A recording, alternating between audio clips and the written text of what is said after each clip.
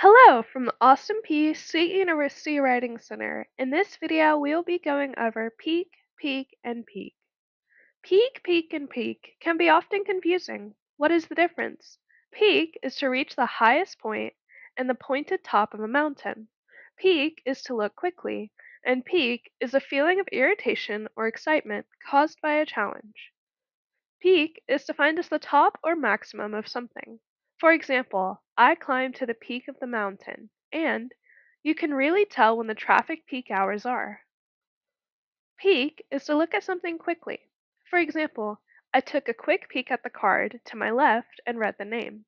And the girl peeked at her birthday present while her parents were out. Pique is to excite by a challenge and to raise curiosity.